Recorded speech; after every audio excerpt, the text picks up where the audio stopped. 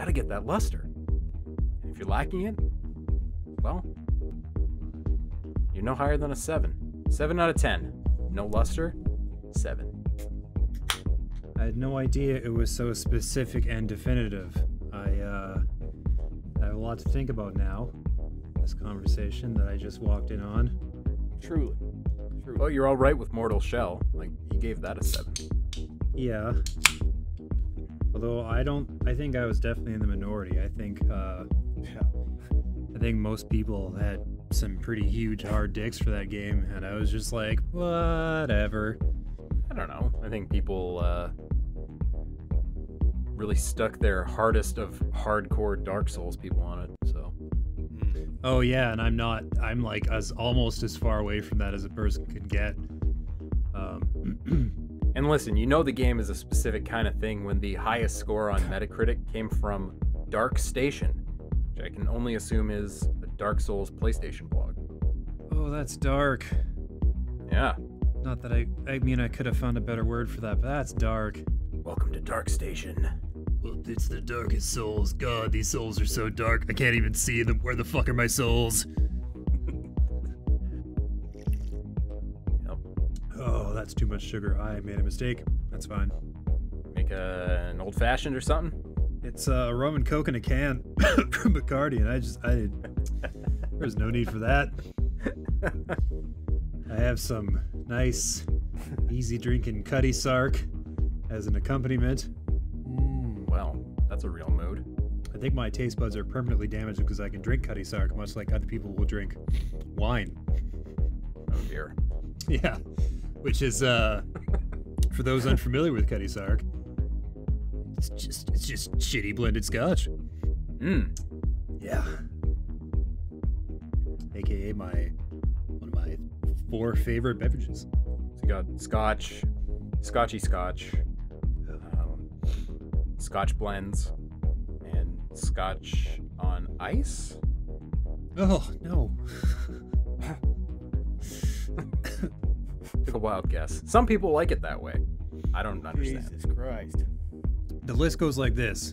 There's scotch, there's cold lager in a hot day, coffee very early in the morning.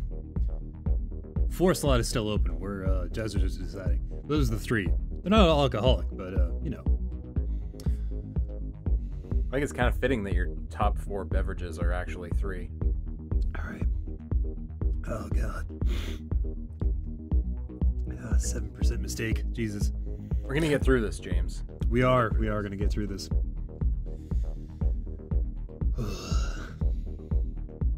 Hey everybody, it's Press X the podcast for the week of August the 24th, 2020. This is episode 318. Thanks for coming along for this ride. We do this podcast every couple of weeks or so-ish on a very, very strict, tight schedule. And my name's Paul. I'm your host, and alongside me, I have my 2 buddies from the COG Connected universe. That's James and Rhett. Hello, everybody. Hello? How you guys doing? I'm moving in less than a week. It's a whole thing. Nice. Wow. It's always a process. You've managed to keep the old recording setup intact then, for the time being. Oh, yeah. The electronics go last. We ran out of boxes twice anyways. It was a whole thing. But yeah, the movers will come over on Sunday, I think. Oh. We'll load all our shit into one of their trucks. Well, they will. I'm not doing it. Oh my God, are you kidding me? Oh, yeah. Yeah. Been there. So you're going to watch judgmentally or watch supportively? Supportively, so they don't do anything horrible. So I supportively, so I never need to watch judgmentally. That's the breakdown. All right. In my experience, it's supportively until it becomes judgmentally, which is usually within the first couple hours. Yeah, just don't let them move your fucking big screen TV. That's all. That's all you got to do. But, Do that- I you mean, that's should their do- fucking job. What else are they getting paid for? The furniture and the boxes. That's fair, but I don't need them to move the cushions. Move that fucking TV. Yeah. See, I don't need strangers wanging and banging my fucking discount off-brand 4K television around. I don't know how sturdy or stable the thing is. My guess. Why are Not they very. wanging it? It's the thing that precedes banging, man. It's just there's an order to these things. First you wang, then you bang. When you're moving furniture and also when sex happens. It's very universally applicable terminology. Fair. Clearly, I need to brush up on my wanging. Where does clangin fit into all this?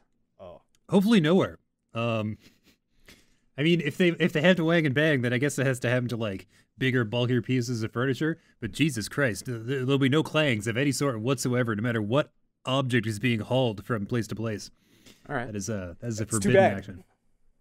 I actually have some experience with clanging, so that's too bad. Yeah, well, it'll go to no use on this move. Fuck me. Don't need your clangin. Mm-mm. And clang on your own time. Anyways, this podcast is usually about video games, not moving and whatnot. Oftentimes we talk about video games. Oftentimes we do. And James, I desperately want to know more about Kandagawa Jet Girls. Fuck yeah. Okay, well, here's the deal. Like so many that have come before, Kandagawa Jet Girls is the brainchild of Xseed / Marvelous and a little company called Honey Parade and Shade Inc. These guys do Senran Kagura and all the Senran Kagura spin-offs, including that truly disturbing Reflection one that came out for the Switch. This one is about high school girls who race around on jet skis. Here's one of the only two things you need to know about these games. A, they spend all of their resources on the character models, so they look amazing. They move well. They're well animated. The lighting and the effects look amazing. And everything else looks like crap. Mm-hmm. PS3, it's fine. It doesn't matter. And then the second thing you need to know is that they're never as good at the thing they're supposed to be about as you hope they will be. Like, Senran Kagura is ostensibly about ninja fighting, and it's acceptable. 6 out of 10 at best, generally speaking, whenever you pick up one of those games. Same with, like, Peach Beach Splash, which is about water gun fights, and the mechanics are sloppy, and the graphics are whatever, and the effects don't look that great, and the shots have any impact. Kandagawa Jet Girls, no different. The racing is perfectly serviceable, if not entirely too fucking easy. And, some of the mechanical systems and the power-ups don't make any sense or don't really need to be there. The games are kind of just vehicles for the character models and, like, their vapid stories, if you're into that. But, like, the only time I've gotten any sort of, like, genuine enjoyment out of these games is, like, collecting and unlocking outfit pieces so I can play a sort of, like, dress-up simulator where it's just, like, what kind of wacky shit can I do to these girls? Put them in, like, bright fucking hyper-colored neon and, like, 4 different colored hair and, like, throw every accessory on and make sure they're all the biggest ones as you can get, or, just put every character in a bikini, I guess, if that's your thing. It sounds a lot like Dead or Alive used to be. Yeah. Good at the things that it's not necessarily supposed to be good at. So, well, I mean, they know who their audience is. They know what they're doing. So, if the jet skiing is not up to par, most of the target audience is going to be okay with that. Mm-hmm. Yeah. Interesting note as far as that goes. Traditionally with these games, they'll come out for multiple different systems. In the PS4 version, rather, I don't know what the fuck I was saying before, is the one, generally, that's slightly more censored. Not for any particular reason. Other platforms won't have the same issue, but the PS4 version, historically, is a little bit more strict when it comes to what sort of content it allows. Now, I've only played the PS4 version. I don't know what the differences are. Frankly, I don't care if you really need things as scantily clad and lusty and busty as humanly possible there are resources available to help you out. You know, there's programs and systems in place all over the internet specifically designed to cater to your particular needs. They will not go unmet. I can't imagine the gameplay is like better on the PC version. Probably just as wonky and just as whatever. But again, the dress up and like the slowly unlocking things, that was cool. But I mean, yeah, I don't know. It's fine. So there's just slightly more wangin and bangin on the PC. Well, I mean, generally there's officially 5% more, and also as soon as one of these games comes out on PC, an army of industrious, dedicated nerds will work on some unofficial patches that, you know, in case there's something about the outfits you want to fix, or maybe there's not enough options, you know, maybe the clothing transparency could be adjusted if you're the sort of person into that sort of thing, right? There's all sorts of things you can do. Generally, it's just the one. But people are very industrious, very busy, they're very dedicated, they're very good at what they do. So, if you are part of the target audience for these games, you probably won't get the PS4 version, and that's fine.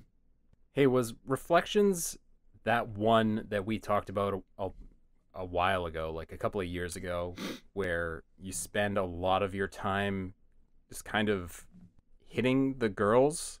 Like, yeah, there was like massage elements or something. It's not a lot. It's all of it. It's all of your time. It's right. It was like a dating sim with no sim and no dating. It's just a series of mini games where you like massage, heaviest conceivable air quotes, this one girl, and I don't recall there being any controller options for like one-handed play, which seems to me like a critical JFC design flaw for their target audience. Also, bafflingly, it's only for the Nintendo Switch. It's a Nintendo Switch exclusive release. Man, you look through that Switch eShop, and they have a surprising amount of games just like that. I don't know. Yeah. There's little quality control apparently on that Switch eShop because, yeah, a lot of these Holy games, shit, it is... They're like $1.49, $1.99, $2.99. You know? I think there's one that just came out on the Switch that has actual boobs. Wow. Really? Yeah. It's like it might be the horniest system out there. Yeah. There's a one I can't remember the name of. It's like a top-down shooter type thing, but you're like fighting giant anime women. They take clothing damage. I don't know, it's a whole thing. Anyways, I'm pretty sure it's on Switch. Pretty sure it is as the designers intended, not hampered in any significant way. Wild world out there. Anyways. Well, you know what those Joy-Cons can double as? Go on. Yeah, the I know what you're thinking, the drift that basically every Joy-Con encounters in his lifetime. I feel like that ensures that won't really happen to the satisfaction of the demographic you have in mind. But, you know, go off, right? Yeah, no, that's fair. If you'd like to hear more about that Reflections game, I did scroll back in time, and you can listen to the episode entitled Inner Thigh Bongo Lessons, in which we discuss Reflections in depth. Nice. Yep. That should tell you all you need to know. Yeah. And on the other side of the horniness coin, Rhett, why don't you tell me about PGA Tour 2K21? Horniness, golf, goes hand in hand. 18 holes in a day, and I still have time for golf. PGA Tour to PGA Tour, PGA Tour 2K21. Though. What an absolute joke this fucking game turned out to be, and I'm looking at the scores on Metacritic, and I apparently like my time with the game was a complete anomaly because other people are absolutely loving it. I'm seeing 90s, I'm seeing 87s, 85s. People love this game. I, on the other hand, had, I don't know, maybe 4 or 5 good days with the game, and ever since then, it's been broken. I was mentioning to Paul before we got started that the golf itself is very, very good. Actually, assessing shots, lining things up, dropping the ball where you want it to go, it's all super, super satisfying, and I was having a lot of fun with it. But around the 15, 20 hour mark, I was hit with this like backswing bug that essentially like broke the game. It broke my swing. Every time I would try to pull the stick back to initiate my backswing, the swing itself wouldn't register.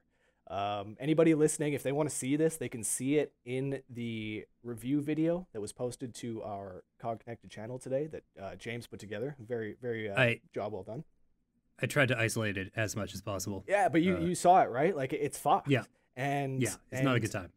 So the solution was for me to delete my save file, and they of course, oh jeez, right? Like I actually got an email today saying that they may have isolated the issue, so we'll see. But I mean, the damage was already done. Everything was gone. 15, 20 hours. And so like, I'm just at the point now where I don't even want to start the game up again. Well, I will play around here and there, but I don't want to start my career. I don't want to actually go through the game. I don't want to put that time back into it. I just feel gutted. So yeah, like it was very, very difficult for me to rate this game above 55. And don't get me wrong, like it's not just that bug. There are problems with the commentary, audio bugs. The career mode itself is extremely bare bones. You essentially you start it up. You can start basically in the minors if you want to. You can choose just to go straight to the PGA Tour. Either way, though, it's basically, play a round of golf, move on to the next round of golf. There's nothing really in between. Of course, you can adjust your clubs and make changes, fixes like that. But yeah, there's just like nothing that you would expect out of a 2020 sports game, We'll talk about it in a bit, but the new NHL is coming out, and their Be a Pro mode is all about story beats and making decisions that affect your play, and that's really what I was hoping to see out of PGA Tour 2K21. There's nothing of the sort. So this game was made by the team that previously has worked on The Golf Club. Correct, HB Studios. So they had, was it 3 golf club games before PGA Tour 2K21? I feel like it was 2. 2. So they had the 2 games beforehand. 2K Games have stepped in and like taken over the franchise, and that's another reason why I was so excited about this game. Why I had it as my number 2 most anticipated game of the year when we did that show a few months back. Yeah.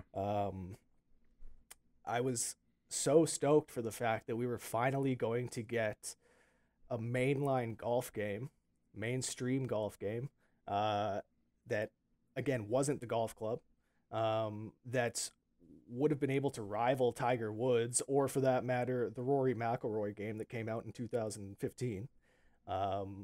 But it's just, I just don't see how it rivals. Like I made the comparison in my review that this game very much feels like the golf games of the early 2010s. And I stand by that. I don't see how it's any better than Tiger Woods 2010, 2011. Visually, gameplay might be a little bit tighter, but as far as everything else, as far as the complete package, I don't know, man. This game feels like it's a decade old. I mean, at least. Yeah. Golf games absolutely. peaked with, like Tiger Woods 09 on the PS3. Totally. I was saying in the chat that 07 has been my favorite golf game to date. I still don't think anybody's touched that. And that's goddamn 13 years ago. Yeah, I ended my review with, I believe that PGA Tour is now sitting at the base of a mountain of potential, and I really do believe that. I think that the sky is the limit from here, and the games will be nothing but better moving forward. But this one, man, for me personally, tough to recommend. I mean, if you're going to call a game PGA Tour, you expect there to be a really robust tour mode where you're a golfer, and you got the ups and downs of the season, and you gotta prep your guy to head to Augusta or whatever it is that's coming down the pipe. Absolutely. It sounds like that stuff's just completely missing. You said the ups and downs of a season. That brings me back to the commentary. One of my big issues with the game is that the commentary, it just completely lacks in like building up the tension of a situation, you know. Whereas, you know, when you listen to real golf commentary, you know, it's almost as if they're like getting in the golfer's ear, you know. They bring their voices down to a whisper before the shot, and they'll do a great job in building up tension. But with PGA Tour 2K21, the commentary is just so vague and so like just like meaningless to say. Like the example that I used in my review was, you'll be lining up for a shot and the commentator will just go, "This player is having a great day." Like, why is that even there? I don't need to hear that, you know? Yeah. So just stuff like that, they really, really struggle on, man. There's so many presentation woes. Real quick, the last thing I would say about the game, though, is that it has an amazing course creator. If you've ever wanted to build a golf course, this thing is actually fucking amazing. All right. It sounds like that commentary might have been pulled directly out of the golf club, because I think it was. Well, the first time I played it was at the end of a 24-hour stretch on Extra Life, and you know, everything was pretty funny at that point, but the commentary was so ridiculous. It made just little to no sense at any point. Yeah. And God, that's inexcusable to come from a 2K sports background. It's forgivable when it's the little guys making this golf game where the simulation is actually pretty good, but it's just kind of rough around the edges. But you get that big cash infusion, you expect a little more out of them. Truly. Unfortunately. It's pretty frustrating when I sink a massive birdie to like tie for first place and the commentary goes, "And this player just made par." What? Like, oh, that was a nice putt. Yeah, great. Yeah. It's like a 79-footer. Six breaks exactly. on the way, and you drain it. Like, ooh, it literally that was a good putt. goes in an S getting to the fucking cup. Yeah. And you would think that you're fucking Sunday shopping at a Walmart or something. Like, there's just no emotion in this game. Pisses me off. Well, better luck next year, 2K Sports. Yeah, I'm looking forward to it. Good luck. Why don't we keep rolling on the sports train? Because I'm real curious about NHL 21. I thought the last game was woefully underbaked. Yeah, and I know you liked it quite a bit, Rhett, but yeah, we disagreed for sure because and we've had the discussion many times before. I just thought that like the collective mindset of EA Sports came together and they started to get the game on the right track. I felt like they actually believed in the mantra of let's get this game to feel real. Mm-hmm. And I was saying in my 21 preview that, of course, they had a long ways to go, but at least I just felt like they were making the right steps. With 21, man, I am very nervous about this game. I think it's going to absolutely bomb critically, commercially. I hate to say it because, you know, I read a couple of the other previews that have been put out today, and the general vibes are pretty positive. People like what they see, but I feel like the general vibes of last year and the year before that and the year before that were pretty positive too. 21 is looking like it's going to continue the trend of the NHL series taking every other year off.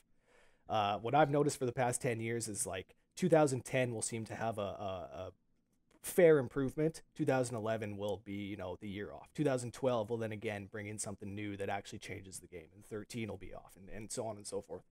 And this game really feels like it's going to be the year off. There are two major selling points that they're pushing this year. One of them is the improved Be a Pro mode that I was mentioning, where they said that they have hundreds of different story beats that play out. So, you know, you'll see your player getting drafted, and then you'll go up and you'll actually put on your jersey, and then you'll make a decision, or then you'll go do an interview afterwards, and you'll make a couple choices as far as what you say that will kind of set you off on your career path. And then, you know, your first game will come up, and the coach will come into the dressing room, and he'll be talking to you one-on-one, and you'll have a couple options. And afterwards, after the game, the team, maybe your line mate will want to go out to a bar or something like that, and you'll have the option to either go back to your hotel or go out with the team. And you know, team chemistry will be altered this way, and performance changes will happen depending on what you choose. All sorts of things like that. That like they really seem to be moving Be a Pro mode towards. It seems like the NHL series is getting the treatment that like FIFA and Madden have gotten for years. You know, it seems like NHL is finally catching up in that regard. But as far as gameplay goes, so the other thing that they're trying to push this year is like the all new Deke system. I guess it's not a new Deke system; it's just a new bunch of Dekes that have been added to the right stick.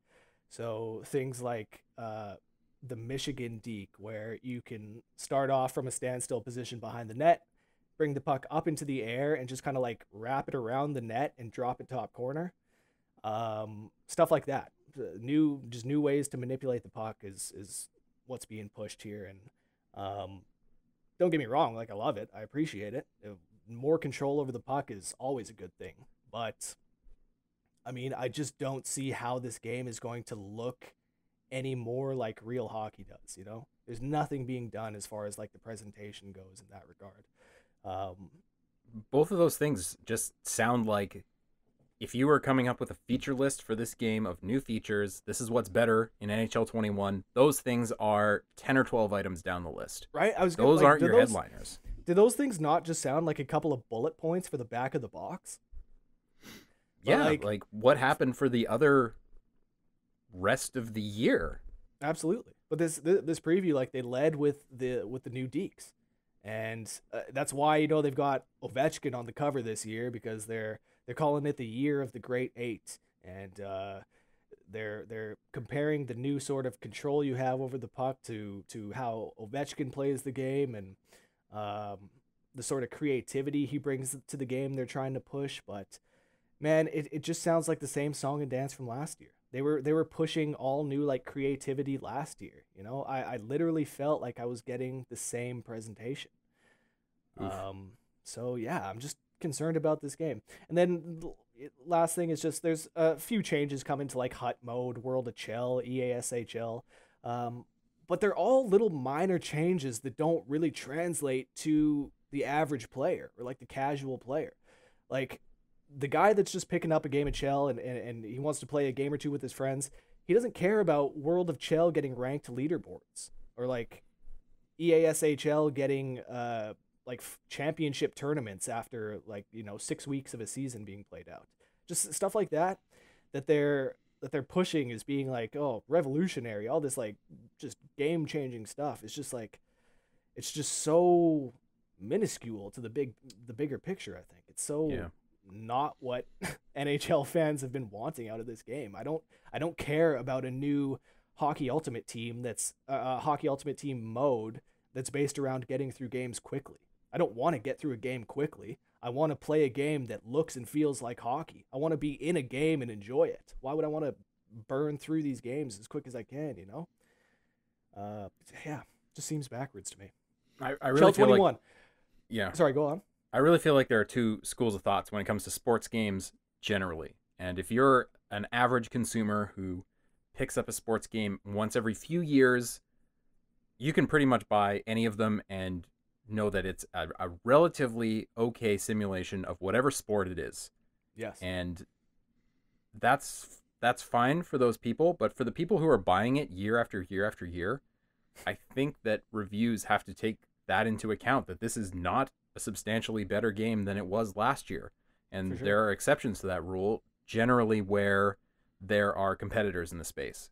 So I would say like FIFA and Pro Evo Soccer is the exception to the rule, where those games get substantially better every year, where there's different ball physics or there's new, tactical ways that you can play the game.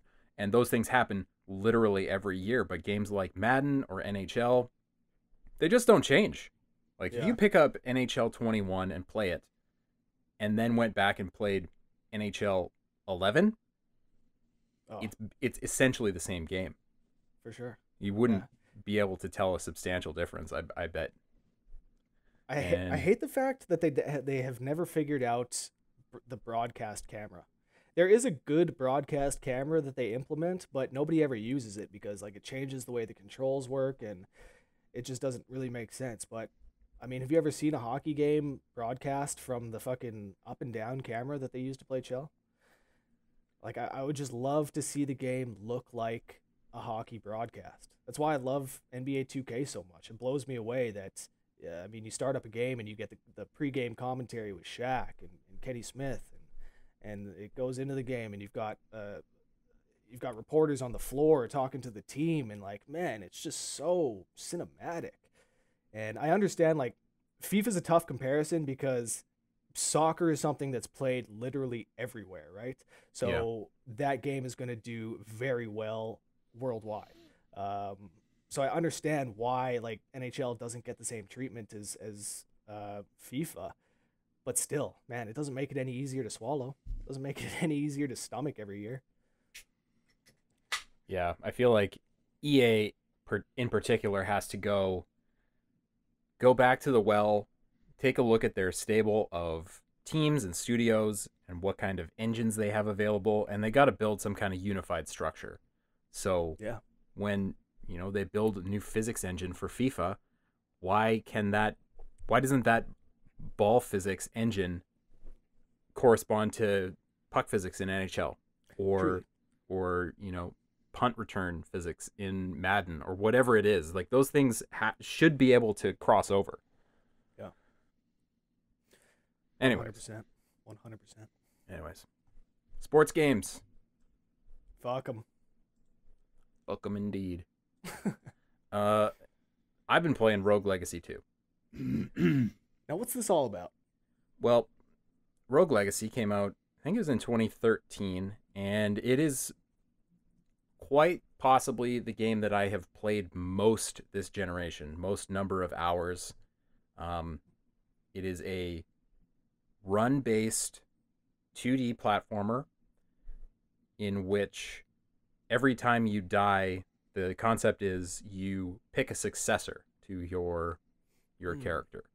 And the successor is one of several classes, and they have certain quirks about them. So sometimes you'll pick a successor and your controls are inverted, or your everything's upside down, or it's black and white, or you can't see far. Yeah, you're nearsighted, I was going to say. Things like that. So that was Rogue Legacy 1, and there was quite a metagame aspect of using gold to build up your castle and advance. And the thing I really liked about Rogue Legacy was that despite being a challenging game on the surface, it was really relaxing to play.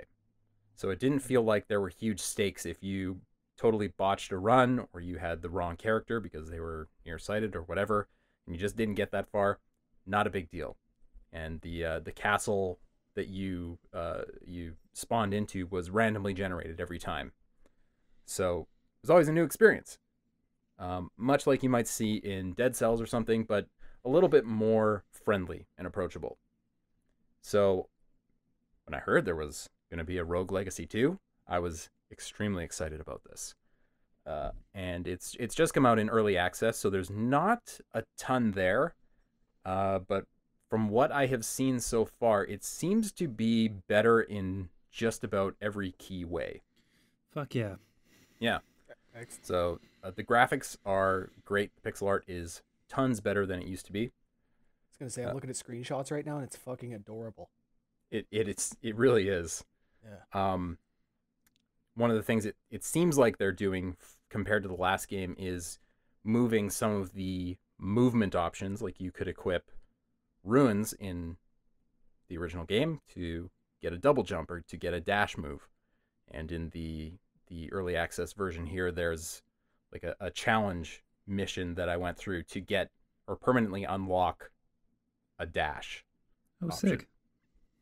So it seems like they're doing some wacky stuff with the mechanics to kind of change it up, but it doesn't feel like they've gone too far away from that precise, pixel perfect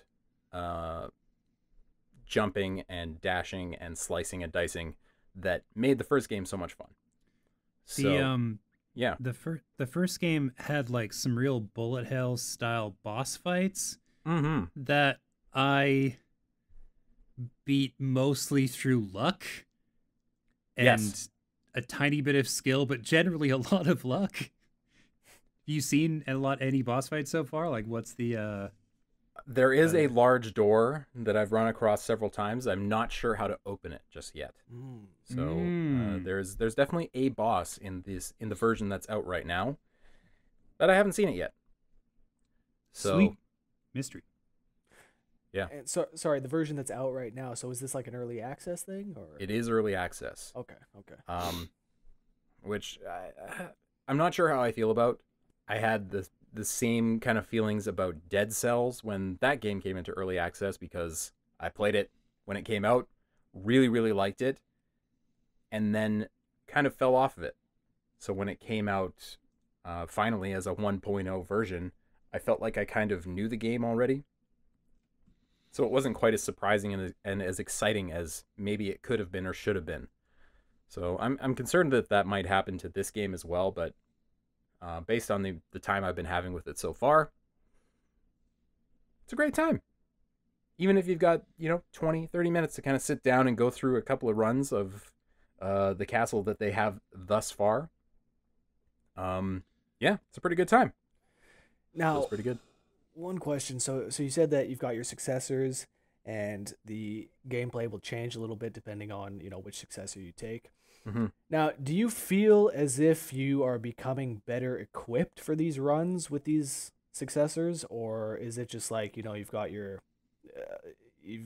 character, and like I'm thinking of a game like kind of Enter the Gungeon, where you do a run and then you can pick a different character and he may have some different skills, but the game isn't any easier because of that. What are they kind of doing with that? So there is a leveling mechanic where over the course of your lifetimes you do level up and get stronger.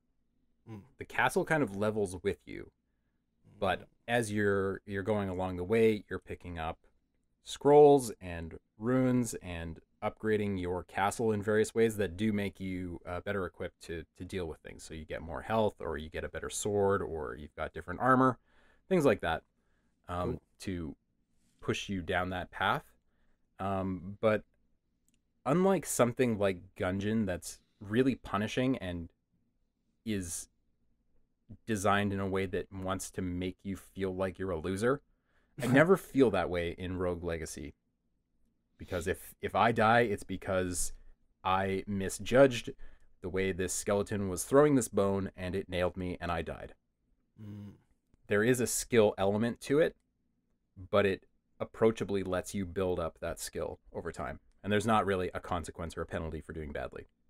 I'm watching a stream on like the Steam page, and it's giving me all sorts of good nostalgic memories about the first game, making me feel like at some point in time in the near future I'm gonna want to check out the second one, even if it is in like a rough early access form. Yeah, don't get me wrong. It's not rough at all. It's very polished in terms of how it plays. There's just not a lot of content there. So like in the first game, there's 4 different kind of biomes that you end up in over the course of your run. If you're doing really well, you get to all 4 of them. There seems like there's just one biome right now, and the one boss, and a lot of the upgrades and unlocks in the castle are not available yet. So it's kind of limited in one way. I feel like once this gets to a 1.0 kind of state, I'm probably just going to restart and start a new legacy, if you will. Yeah. That's a great plan. But yeah, it seems like there's a few different classes, and the classes actually feel substantially different, where they often didn't in the old game. There are similar classes, but for example, the knight versus the barbarian in the original game, basically the barbarian just had more health than the knight, and in this game the barbarian is way slower, can only attack when it's standing still, but if you jump and attack, does this sweet spinning axe attack that's super awesome. So it seems like there's way more incentive to pick different classes based on what you want to get done in this run. Nice. Yeah. Sounds fun. And James, you've been Am I reading this right? Have you been playing Diablo 3? Yeah. Yeah. Okay. I had a bit of a relapse, as is described in certain parlances, and I hopped back on Diablo. I found a character that was just about at max level, or the traditional level system as is understood, and did about, I don't know, 15, 20 hours of finagling with it just to see if I can get it beefed up. Mm-hmm.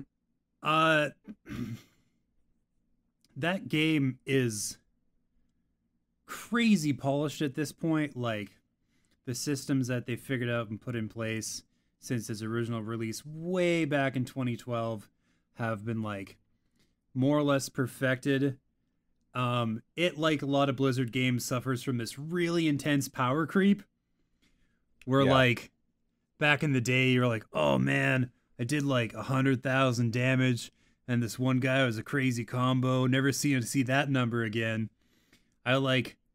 This time, I finished a 6-piece set and got all the pieces and equipped it and, like, lined up my skills according to its stated bonuses. And I did like 30 billion damage in a combo. Yeah. Like, a critical hit did like 30 billion damage for one guy, and I was just like, oh, Jesus Christ.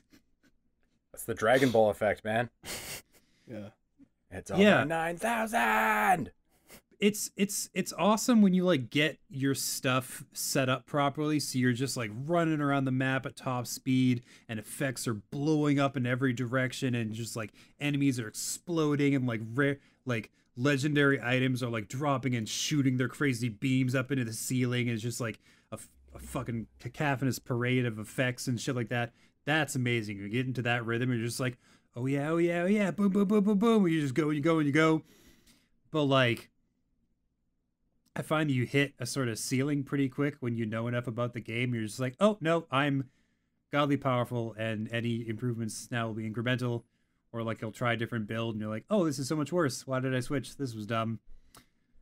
I just find I've been playing the game for so goddamn long and for so many hours that, like, I, like, go from, like, 0 to bored with my godlike power in maybe a week. Yeah. I feel like that game, and to an extent I feel the same way about Rogue Legacy, is great for doing while you're doing something else. So if you're listening to an audiobook or a podcast, those games are amazing to occupy your eyeballs and your fingers. Oh yeah. I've got it on the Switch, so you got, like, the dodge roll mechanics built right into one of the buttons. And if you have a pro controller, it's actually quite easy to definitely maneuver your way through most terrible situations. Nice. Yeah. I really should never play that game again. I should just delete it from my fucking Switch and never reinstall it, but I know it's not going to happen. And I've probably said it loud a couple of times, I'm not playing Diablo 4. Shut up, Past James. Yes, you are. All right? Yeah. Don't fucking lie to me. Now, what about the mobile one, though? Will you play that? No, I don't play games on my phone. I mean, I'm sure it'll be perfectly acceptable, but I don't, if I can help it, I don't ever do that. Yeah, fair. That's for Twitter and self-loathing, not for video games. This got really real all of a sudden. Thanks, James. I'm just saying different devices have different functions, and that the phone's functions are very specific. Speaking of devices with different functions, moving into the news, there's a Taiwanese newspaper that claims a new Switch is coming next year. And it seems like maybe, probably, almost certainly this might be bullshit. Okay, so I did the news report on this earlier today, and I gotta find the quote because it's fucking ridiculous. So the quote I saw, like, how from many the of these article reports I found, do we get every year? They're pretty regular. This one says Nintendo might launch a new version of its Switch console early next year, citing unidentified people in the supply chain. I mean, I have heard a few times relatively recently that NVIDIA has been working pretty closely with Nintendo, and NVIDIA made the Switch chip, so but does that mean that it's coming out next year? Definitely not. Unidentified person in the supply chain. I mean, fuck. I'm at the end of the supply chain. That could have been me. Yeah. Was it you, Rhett? It wasn't me, but it very well could have been. I was pretty sure it was a complete fucking smoke show. I found on Reset Era, which is like basically, for people who don't know, that's where stories break. Like that's where shit pops up that's like, yeah. Oh, nobody else knows about this yet? Well, they do. It's also kind of a cancer in a lot of ways. God, it just burns my eyes every time I have to look at it. Oh. I mean, yes, it was designed in 2009. It has never changed. It's fine. Well, I don't mean the design. I mean, the topics are equally, this is cool breaking news and just pain and suffering, Right, that's fair. Yeah. It's a series of forums powered by fans. Some things are not meant for the eyes of the well-adjusted, and that's okay. Yeah, that's a good way to put it. Okay, here we go. Yeah. They did have a little bit of information, apparently, but this is the source is this fucking theedgemarket.com, which itself sources to nothing from what I can tell. So that's cool. The dark web. Yeah, like fuck off with this hot nonsense. Yeah, and they're like, new Switch will have upgraded interactivity, improved display quality, and will enter production later this year. And everything else on the page that like has the direct information is just like shit we've known about forever, or sales numbers, which do not fucking matter when it comes to the next generation of hardware. It's real weird. It's real weird, guys. It seems like a tenuous report at best. Yeah. But I guess the rumors of a Switch Pro or a Switch 4K have been swirling forever. Yeah. Years, I mean, like 2 years at least. Like odds are we're going to see it someday. Here's the thing. A lot of other articles will cite that rumors about a new Switch console have been circulating ever since 2018. The important thing about that tidbit is that the rumors predate the arrival of the Switch Lite. So basically, you heard rumors about a new model of Switch in 2018, and then one came out in 2019, and people are still referring back to the 2018 rumors when discussing the possibility of a new model of Switch. Oh man, I remember when that Switch Lite was unveiled on Reddit. Everybody was like, "No, the Pro is still coming. The Pro is still coming. This wasn't the actual upgrade. This wasn't it." Come on. Just accept that Nintendo does not give a single fuck about power and move on with your lives. Yeah. They don't care. It's never mattered to them. It never will. I mean, would I like to see Mario Odyssey in 4K? Yeah, I would. Mm-hmm. Am Breath of the Wild would be sexy. Probably not. Yeah. Yeah, no chance, Yeah. Stretch Pants. It ain't fucking happening. I like that. And I would love to see the Outer Worlds in 4K as well. On a Switch? Yeah. Yeah, Outer Worlds, Crisis. What was the other one I hated? Most of them, was- Rhett. It's fine. Yeah, Just yeah. insert name of Switch port here. It's all good. Yeah. I mean, you liked so- Alien Isolation. That game was alright. Alien Isolation actually looks better on the Switch. It's crazy. James, go for it. What you were going? I was gonna say we had the big DC weekend over the weekend where they were Ooh, just yeah. like, here's all the DC news, including things like the Snyder Cut of Justice League, which feels like a monkey's paw curling one finger inwards. Every time I see more about the Snyder Cut, I'm like, oh, somebody made a child's wish, and they really shouldn't have. Yeah, I'll watch it. Yeah. I want to see what is actually happening in that man's mind. But here's the thing. He didn't like get any big peeps. Like he wasn't like wrangling big actors to do reshoots or anything. He was just like hired a fucking team of nerds chained to their fucking desks and their keyboards and be like, all right, do some CG magic and make me some more content. And it's like that, like, the other important thing is that the Snyder Cut is supposed to be the original vision of the Justice League without Joss Whedon's intervention. And I need everybody to understand that his shit was the most tolerable part of that movie because it was fun and lighthearted and there were jokes and they told them and they were good. But Zack Snyder has no room in his heart for wit or repartees or back and forth. He doesn't do that. It's poison to him, to his fucking skin. This is gonna be so awful. No, I'll tell you what my singular hope is for the Zack Snyder cut, and it's that they use the same technology that they used to get rid of Henry Cavill's mustache to bring that rockin' stash back for the whole film. I want to see Superman with this just push broom duster on the end of his nose. Flavor saver, yes. Yeah, no, I want yes. That's an extra star onto the score for the movie. Easily. Yeah. Oh, for sure. They do that shit. Like, let's see the mustache cut. That's what I want. Yeah. It's got to be possible. Let's get that petition started. Fuck this Snyder Cut nonsense. Bring back the stash, baby. Just 2 hours of extreme lip sweater close-ups. I fucking love it. It's like you have no idea what's going on in the rest of the shot, but you can count all the hairs on his upper lip.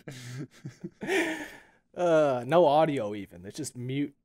Just 2 hours of silent. It's not muted. It's just like quiet. It's like when those scenes in like a war movie when you like get that like hearing loss thing and you can get like a little bit of sound. Oh, okay. It's like tinnitus. It's like the mustache is a sound dampener. So you get some of it, but like you hear like the Flash yelling in the numb distance. Yeah. Or like Wonder Woman saying something cool, but you can't make it out because the mustache is like drowning out all sound. It's kind of like the Charlie Brown teacher. Mop, mop, mop, mop. Yeah. Arguably, that makes Justice League better. Way fucking better, man. Justice League sucked ass. Justice League yeah, was perfectly adequate. I'll be honest, I haven't seen it, but I heard it sucked ass. It's a solid 6.5 out of 10. Okay. Superhero movie. Really, it's fine. you go that high? Yeah, sure. For Justice League, sure, it's fine. All right. Just for like anyways, comparison's sake, sorry, just for comparison's sake, what would you have given Suicide Squad? 4. Okay. Yeah, it's a 3 to 4. I would have even gone lower. Like Suicide Squad, well, man, that movie sucked. BVS gets a 1.5. Suicide Squad gets a 4 because they have a lot of pretty decent actors in it, and they're allowed to make jokes sometimes. But yeah, that's as good as it gets. Yeah. Man of Steel sits at solidly 2.5, I think, and then 1.5 for BVS. Man of Steel holds the absolute undisputed record for biggest gap between quality of trailer and quality of movie. Because I think that is one of the best movie trailers that has ever been made. It's so sick. It's fucking epic in every single way, and the movie is a complete dog turd. Fuck. Anyways, we were talking about video games. Yeah, Gotham Knights. How about that? Fucking railroaded. Gotham Knights. Looks good. Yeah. It looks all right. They killed the Bat. That's cool. And I mean, who hasn't wanted to dead. play? Fair, yeah, fair. Just like the Joker, right? It's the same. Nobody dies. Exactly. Me? Fuck off. So yeah, who hasn't wanted to play these Arkham games with a buddy though, or with 3 friends? I think that it looks pretty cool, and the combat, it's got that solid, hard-hitting Arkham style that it looks more refined than ever in this one. So yeah, this looks all right. What threw me off a little bit though is some of the things they said in the gameplay video about being able to approach it in any order, and there's health bars above all the guys, and there's damage numbers and things. That makes me a little worried that this is too far in the games as a service direction. Oh yeah, But no, it looks fun. This is the Ubisoft Crunchwrap model. Yeah, it might be. Where it's just like a little bit of Cry, a little bit of Creed, a little bit of Dogs, just like sprinkle it all in together in some combination, give everybody Batman outfits, make their fists more or less spongy depending upon what they're fighting. It's fine. I was pretty on board when Batgirl launches a dude into the air and Robin combos him down to the ground. Like, yeah, all right. Yep. All right. That's pretty dope. I'm feeling you. Totally. But like having the Court of the Owls in the trailer, there's no way Batman's dead. Yeah. Right? All right. Well, he's got to come back. Yeah, but he won't be playable, and that's. Do you think?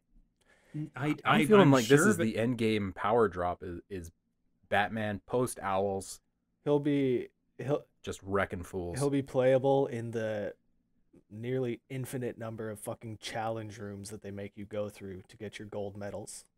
It's impossible to get a game together because everybody is picking Batman. Yeah. Yeah, no, he's not going to be in the game, not playable. And I mean, maybe 2 Batman games, no playable Batman. Oh, fuck. I'm calling it now. You will play as Batman in Gotham Knights. Oh, I hope you're wrong just for the shrieking tidal wave of rage that will crest over the horizon. Yeah.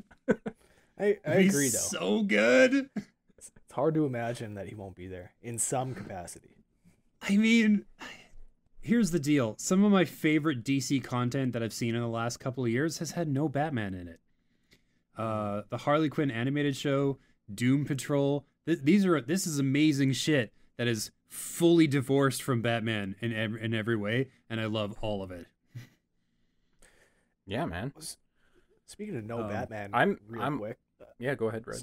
Well, I was just gonna say I discovered actually just yesterday the Flash alternate timeline arcs in Batman, and I was looking through the one where Bruce is the one that actually gets shot in the alleyway, and Bruce dies, and then his dad takes up the mantle of Batman, and his mom becomes the Joker. Have you guys ever seen this? I've heard of this, yeah. I haven't seen really, it, no. really interesting. Yeah. So just James mentioning that the stuff that he's seen from Batman in the past little bit, there's been no Batman, got me thinking about that. I would love to see something like that. It's out there, but I would love to see something like that.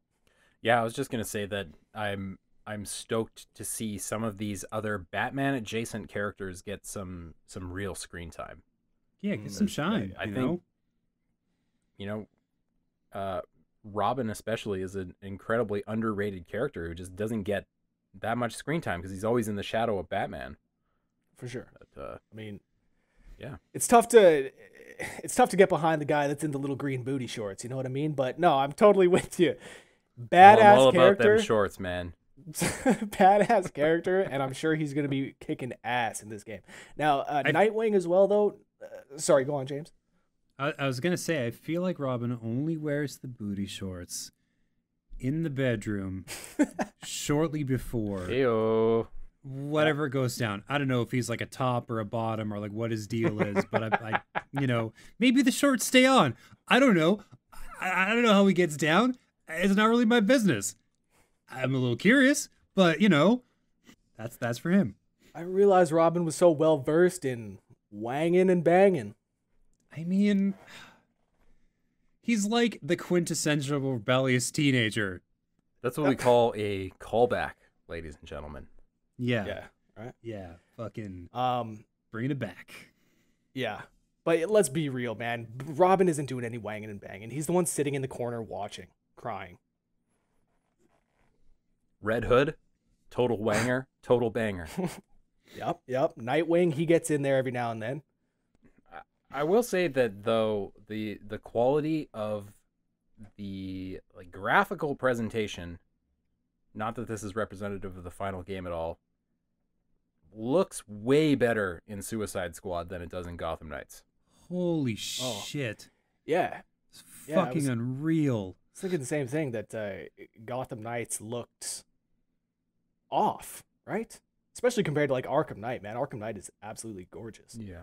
And, It looks okay. Yeah. It looks fine. It's just Suicide Squad is all like next gen hardware. Yeah. So it's running just butter smooth and just like I was like writing an article about it, I think, and I had a still frame of it in front of me, and I was just like, you could show me that and be like, that's a photograph. I'd believe you. Mm-hmm. Yeah. You know, but like that's a Harley Quinn cosplayer in the middle of doing a little scene for the camera. But like, yeah, sure, I buy that. Yeah. The thing I like about the Suicide Squad dealio is they have, unlike Marvel's Avengers, they have strayed just far enough away from the movie character designs to make it look unique. You know, there's so many things going on in the comic books. Like use some of this Boomerang looks so cool. Yes. Totally. Fucking, and Deadshot with his like it's that sweet helmet and all his gear. Quinn, I'm like, I'm withholding judgment until I see her in action a little more. Quinn's all about like the lines that she delivers anyway. She's basically this universe's Deadpool, so like, Right. Yeah. but without powers, which also somehow makes her more interesting. Anyways, Yeah, she does look a lot like Margot Robbie. For sure. But that's kind of a harder one to distinguish because Quinn is based kind of on her like body type and makeup. yeah. You know what I mean? Like it's harder to like carve out that space because like the initial character design is so specific. Yeah, that's true. But yeah, she looks more like battle hardened, more like somebody who actually is like athletic and beats the shit out of people for fun. Whereas like Margot Robbie seems like not that, like Very, very wiry. Very, very wiry. yeah. Yeah. But by the time the Suicide Squad game comes out, it'll be pretty much 8 years since Rocksteady had a game. Wow. Really? Yeah, Yep. Arkham Knight was 2014. Holy fuck. So, Mind is blown. yeah. And Gotham Knights is being done by WB Montreal, so you can't even, it's like a totally different development studio. Yeah. WB, they did Arkham Origins, didn't they? Yeah. Yeah. So they're competent. They can do it. They're competent, but I think that everybody would agree that, well, not everybody. I have seen the stragglers that consider Origins the best, but I think most people agree Origins was the worst out of those 4 games. Yeah. Not to say that that is indicative in any way of the quality of Gotham Knights. I think Gotham Knights will be fun, but just putting that out there. Like, in a vacuum, if you played Arkham Origins, you would play it and think it was an outstanding game. Yeah, yeah. But in the context of Asylum and City and Night, Origins is, it's a hanger-on. It's a B project, which is fine. Yeah. What's not fine is what's going on between Epic Games and Apple. Fucking Fortnite, man. Yeah. Like the whole thing is kind of weird. The part of the story I've seen in the most detail is that Epic wants the ability to bypass the iOS App Store and is like, no, we want to be able to put our own fucking storefront with our own like our own like cost breakdown and shit like that. Like they want to be able to like take a bigger cut from like the sales or whatever, and they want to be able to like bypass all of Apple's software and just use their own shit. Yeah, and Apple is, that's never gonna fly. no. And heads up, Google has also been like, no, get the fuck off our app store. No, get out of here. Yeah, you're trying to like bring your own game in town. These are our phones, you fucko. Like I understand the concept of the lawsuit in generality. it makes sense to have multiple options for where you get your stuff, yada, yada, yada. But the counterpoint that was made by Apple is that the 30% cut is very standard across the board. It's the same on Google. It's the same on Xbox. It's the same on the Nintendo eShop. It's the same on PSN. It's 30%. So you're trying to get around this thing, which is there to protect the person who's downloading things. You could just download an iPhone thing from anywhere. You'd be infected with a virus in 12.3 seconds, and the cops would be bashing down your door in 35 seconds. I think the thing that Epic is kind of riding high on is the fact that they circumvented this shit on PC because they created their own storefront, and where like Steam takes 30%, Epic takes 15%, and they're trying to take that momentum and run with it to other platforms. But other platforms are gatekeepered a bit more actively. Yeah. Like PC is a lawless fucking wasteland compared to consoles. Yeah. Yeah, it's a jungle. Yeah. I think it'll be a long and drawn out legal battle. But, Apple, they just crossed $2 trillion in worth. You're not going to beat them legally. No. It's just not going to work unless the government legislates it. And I don't see that happening. They probably have a couple law firms, like full law firms, that just do nothing but Apple suits. Oh, yeah. Apple law. Yeah. It's got to be a thing, right? I fucking love the statements that Epic and Apple have been putting out, like, to one-up each other. I feel like they've been having, like, a passive-aggressive Facebook conversation.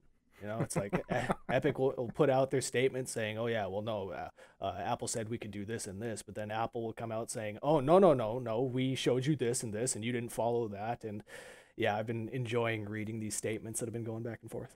It was really funny because, like, Apple revealed that, like, Epic was looking for a special deal. And then, like, Epic shot back like, no, we didn't do that. We just wanted the ability to open up a store within their store and bypass their security. I'm like, that's not better. Yeah. The fuck is wrong with you? Yeah. They're just like showing their whole ass. Like, we can all see, man. What are you doing? Yeah, I feel like there's a way more tactful way to go about this. If this is their Epic's end goal, which, hey, I'm all for challenging the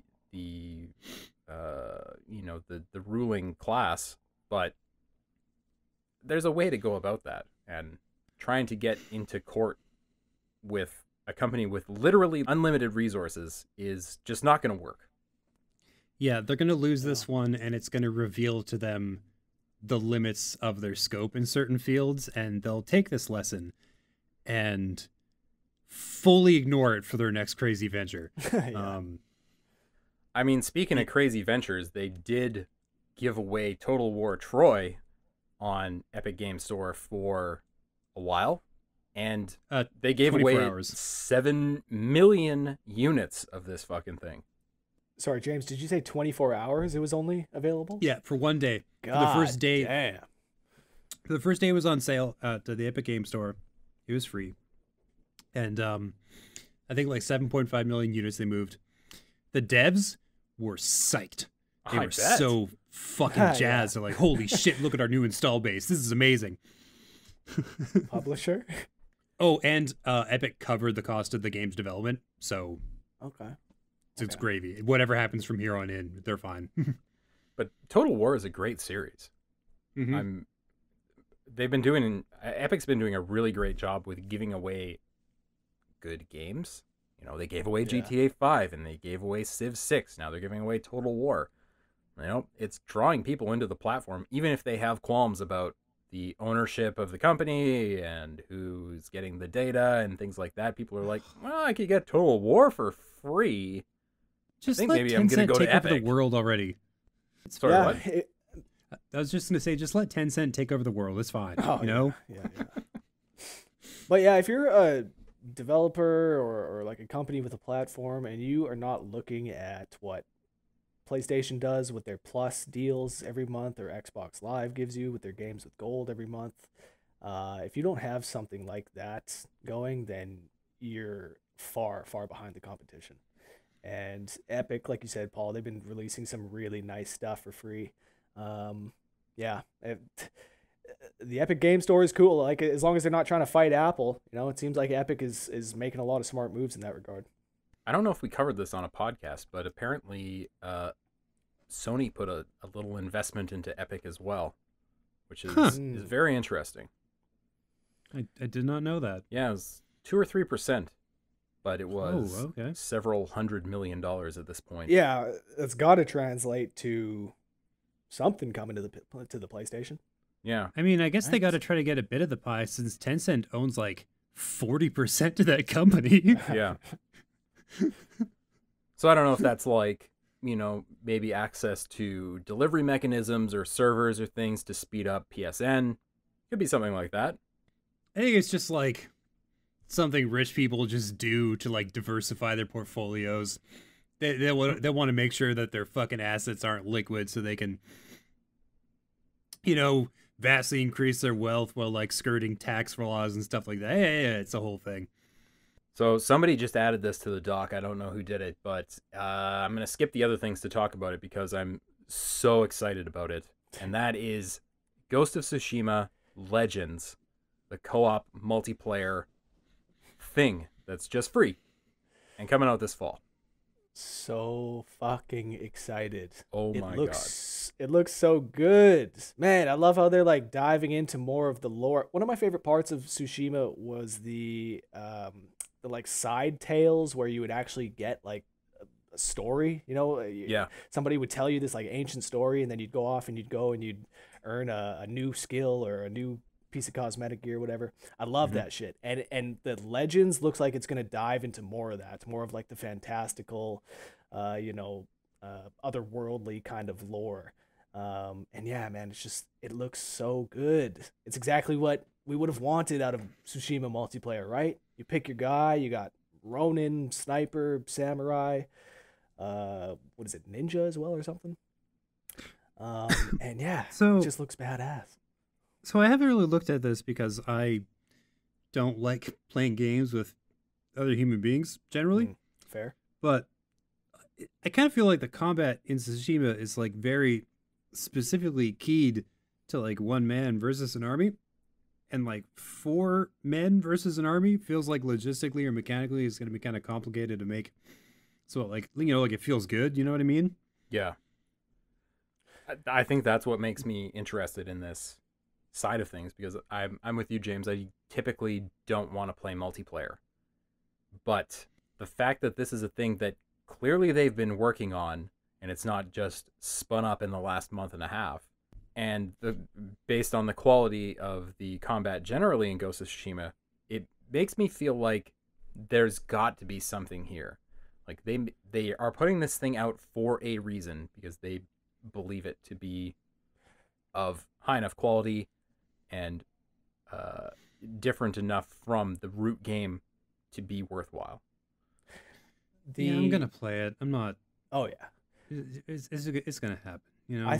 I think that the best missions in the single player are the ones that are like the siege style missions, or like defend a camp or whatever, where you've got a bunch of Mongols storming a gate and it's you and a few of your guys holding the fort down, or roles are reversed. You and your army are storming a castle or wherever. It seems like Legends is going to be like, I don't know if it'll entirely be missions like that, but it seems like that's what it's going to be based around, is those big epic like sprawling missions where there's going to be enemies everywhere. And it just didn't seem like it was going to be an issue for all 4 players to have enough to do. It seemed like everybody's going to be busy. Everybody's going to have a role to play.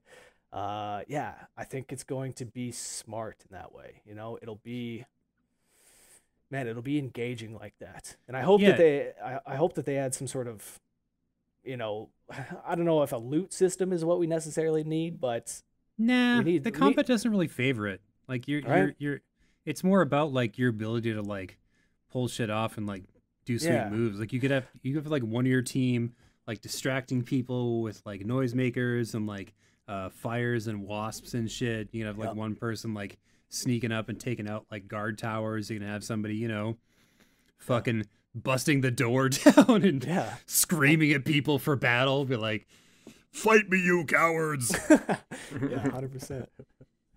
Send your best warrior. Yeah. But they were even going so far as to talk about raid-style missions for this mode. Oh, fuck. So, I mean, they must have some kind of incentive, whether that's cosmetic or, you know, even if it's charm-based or something like that. I'm really interested to see where they go with this thing. Super, super excited. I just actually got the platinum in Ghost of Tsushima a few days ago. Oh, man. I don't do that too often with games, but man, I just love this one so much, and I did everything in it. So now I really need more to do. Yeah, makes sense. Yeah. Coming soon. A couple more things on the list here. One is that apparently there was a tweet from someone high up in PlayStation. I could not find the tweet, so I can't remember his name.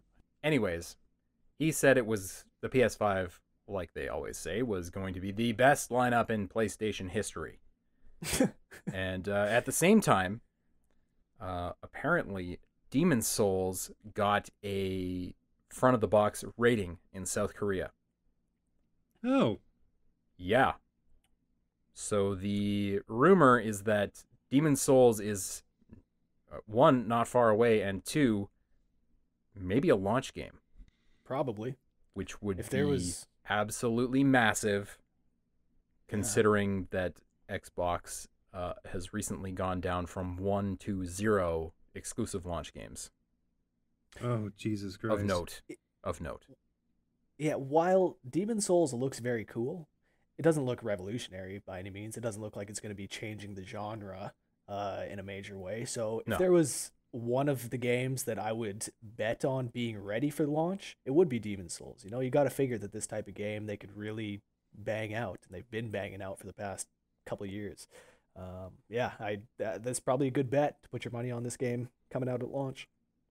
Oh, it wasn't a tweet. It was an interview with gamesindustry.biz. That would be why I couldn't find it, because I was searching Twitter.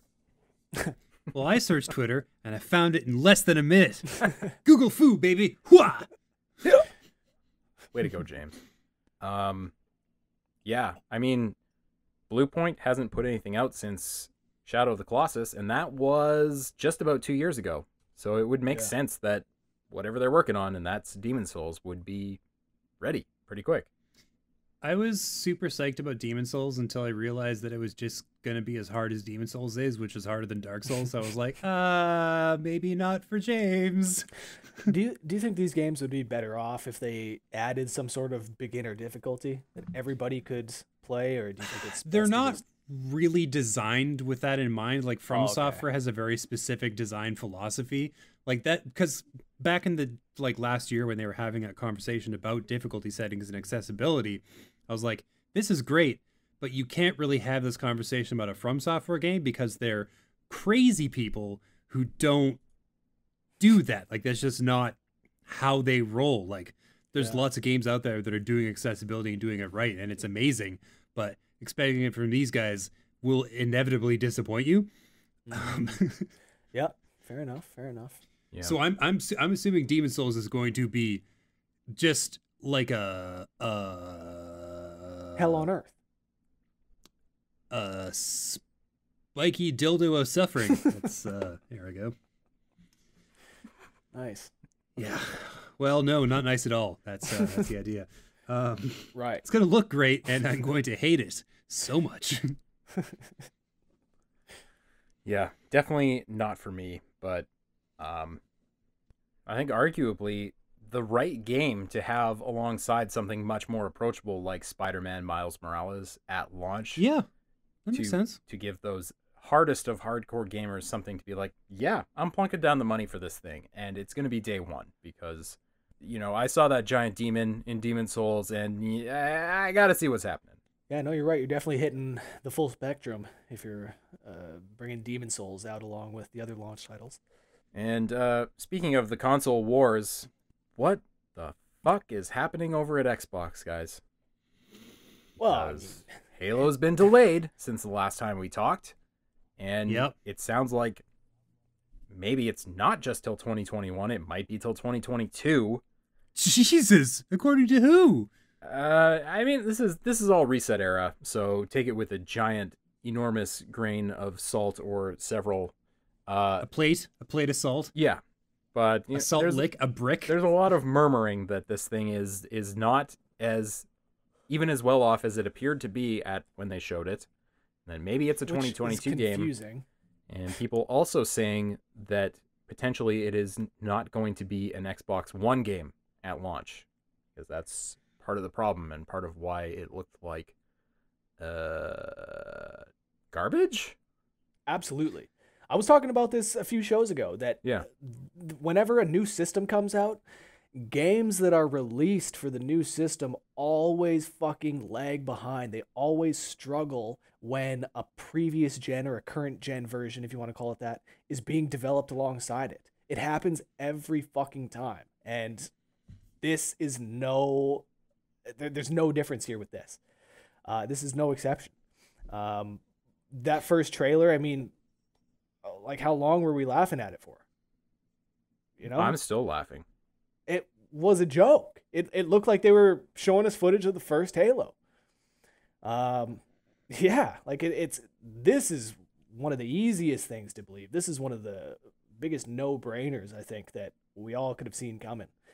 I wouldn't be surprised if the initial date or whatever they said, like during the trailer, they knew that they weren't going to hit that in the first place. But on the flip side of that, I also wouldn't be surprised if they did think it was good to go, and then they saw the fucking backlash that they got once they showed the game off, and they were like, okay, we better pivot and... Oh, fuck. It's actually as bad as 90% of the company said before we put out this trailer. 100%. Like, do you think that's what it is? Do you think that they showed it off and everybody pretty much, or 90% of the people hated it, and they're like, yeah, we need to fix this?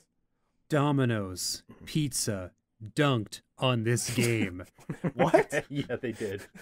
What happened? They put out a fucking like Twitter ad or something with like a pizza image, and one half was like crazy pixelated and one half was super crisp, and they were like, don't worry, Domino's always delivers. And it's just like, oh fuck, Holy shit. They even hashtagged it. It was like hashtag Halo Infinite as well. Fuck that. Yeah, no, it was real bad. It's like Domino's going for the win. They're trying to take the crown away from Wendy's as spiciest Twitter. Yeah. Yeah.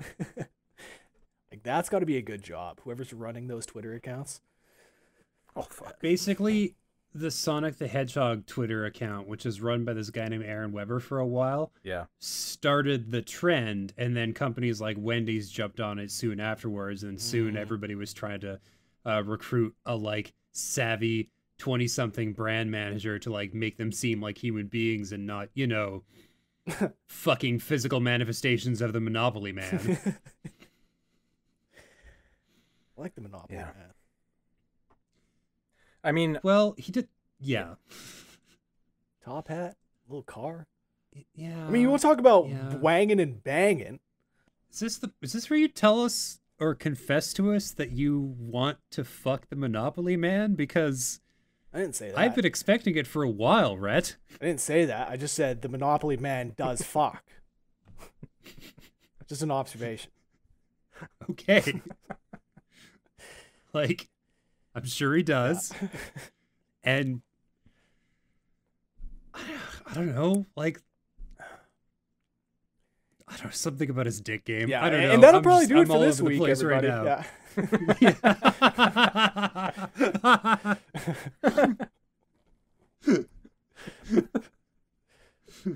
oh my god. But yeah, send your West directly to jail. No, that's good. That's good. But yeah, Halo Infinite is fucked.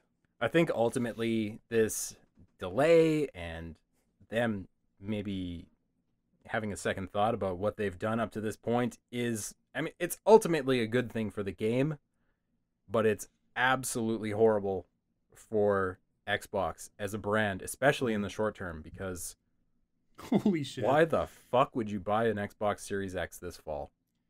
Their launch is going to be like it's like a 100-meter dash, but the starting gun is aimed at the leg of one of the runners. At the last second, they're just like, oh, and then that guy, Xbox, is like limping and bleeding up the fucking track.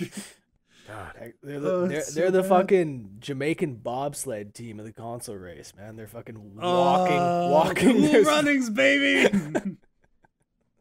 They need their John Candy though. Somebody's gotta bring the team home. Mm-hmm. Please. Somebody's got to believe in them when nobody else will. Jesus. Truly. Anyways. Anywho's. Nintendo has nothing in their release forecast except for Pikmin 3 for the rest of 2020, and that's weird, isn't it? Really? Anyways, that's all for today. Yes, nothing. Literally nothing but Pikmin 3. Good God. Look it up on Metacritic. It's a wasteland. It's the desert of the real. What are they doing? But they do have another $300 to $400.99 anime games filled with scantily clad women down the pipeline. So if you're looking for any of those. Yeah, like Vroom in the Night Sky. Check out a video of that one if you ever want to feel really sad about the world and what it's come to.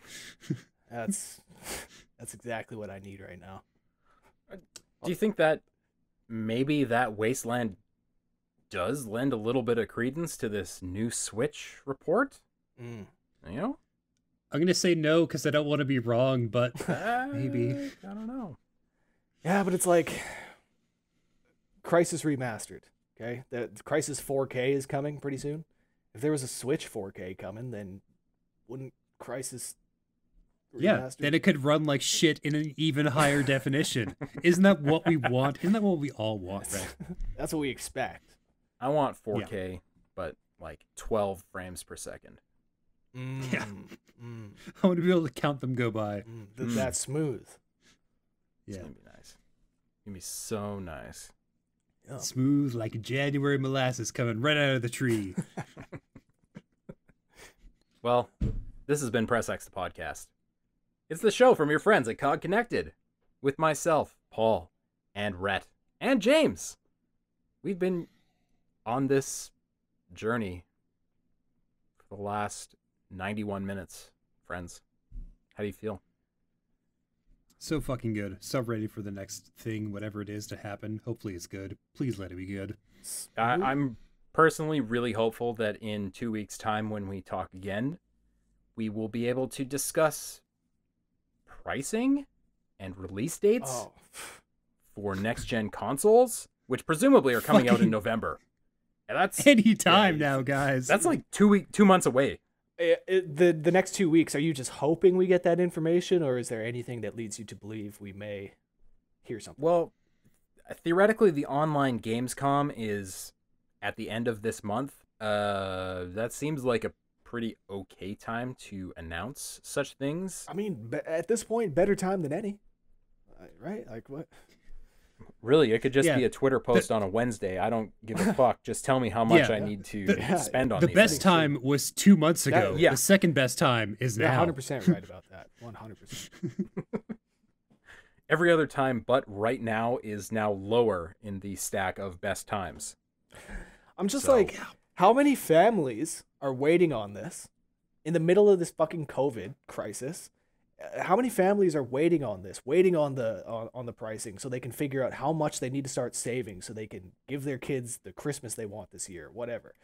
How many families are going to be fucking, late to the party or maybe not even get a system at all at launch because of this fucking pricing delay? Like at least 12. Or at least 12. Maybe 13. 100%. 13 families.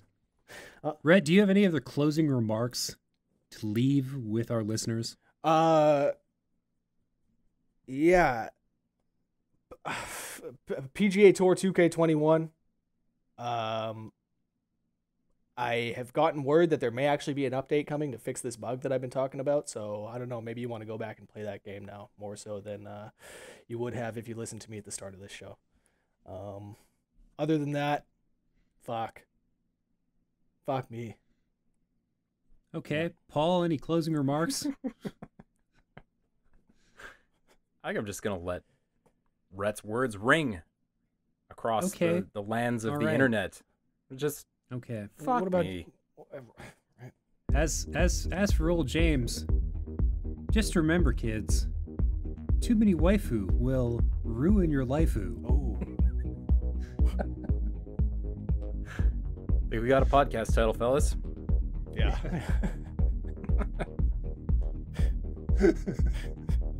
Well, thanks for listening, everybody. If you've heard the last few minutes here, thank you for sticking around. I know it's tough sometimes, but you know we do what we can, and we will see you back here in a couple of weeks' time for episode 319 of Press X the Podcast. In the meantime, you can check out cogconnected.com. That's where you can get all your news, reviews, previews, features, cosplay, videos, video game and nerd-related stuff all the time. And if you wouldn't mind, please like, subscribe, give a review to this podcast so that we can grow and get better. And I don't know, maybe one day we'll have a sponsor, guys. Oh shit. Blue Chew. I can't wait. Manscaped. I can't wait to cut that ad with you guys. Oh, fuck yes.